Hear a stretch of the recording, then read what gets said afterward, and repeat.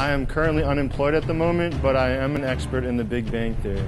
I'm a fourth grade teacher, but I'm an expert on the 3 Bs of classical music. I'm a comedy writer, but I'm an expert in the Super Bowl. Welcome to The Experts. Our game is played in 4 rounds. In round 1, our experts are going to answer 10 questions apiece. So we're going to start now with Adam, our Big Bang Theory expert. Here we go, Adam. Question 1. At what university do Sheldon and Leonard work? Caltech. Correct. Sheldon is unhappy with the Fox network for canceling what Joss Whedon show? Firefly.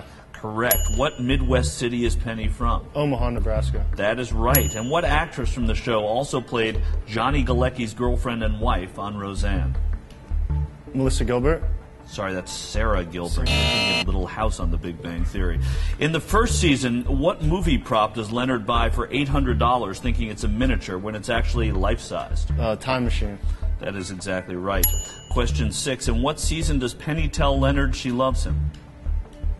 3. 6. So we go now to 7. What Bon Jovi song does Amy play on her harp for boyfriend/girlfriend sing-along night?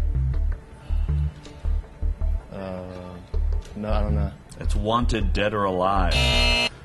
What is Howard's astronaut nickname given to him when Mike Massimino overhears something during their Skype call? Fruit Loops. Correct. What Canadian band sings the show's theme song?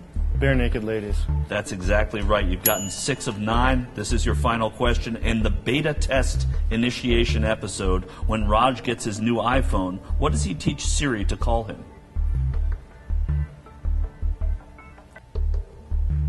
Sorry, Adam, it's sexy. That's sexy. You got 6 of 10, and we move now to you, Blake, the Super Bowl. What number Super Bowl was played in 2013? That would be Super Bowl 47. Correct. What is the only NFC team to have never played in a Super Bowl? The Detroit Lions. Correct. What quarterback had rushing touchdowns in Super Bowls 21, 24, 32, and 33? John Elway. That is right. What running back rushed for a Super Bowl record 204 yards in Super Bowl 22? Timmy Smith. Correct. Question 5. What global organization performed in 4 halftime shows in the 70s and 80s? Greatest artist of our time, Up With People. That is right. You've gotten none wrong. What quarterback won the Super Bowl despite posting a QB rating of just 22.6 in the game? Ben Roethlisberger. That's right. What play resulted in the first points of Super Bowl 46? What play? Safety. A safety is right. Intentional grounding on Tom Brady on that play. You haven't gotten a question wrong. This is your 8th. Who was the only active defensive player to have won Super Bowl MVP? Dexter Jackson. That's Ray Lewis. The longest play from scrimmage in Super Bowl history was an 85-yard pass from Panthers quarterback Jake Delhomme to what wide receiver? Muhsin Muhammad. Muhsin Muhammad is the correct answer. And finally, who is the only Super Bowl MVP not born in North America? Heinz Ward. He was born in South Korea. He was born in South Korea, and you set up a fantastic segue for me because I learned something before the show. Our next contestant, Nam, was born in South Korea. Nam, your category are the 3 Bs of classical music. You just saw 9 questions correct from Blake. Your work's cut out for you. Let's go. Question 1. Put Bach, Beethoven, and Brahms in order from oldest to youngest. Bach, Beethoven, and Brahms. That's exactly right. I gave it to you.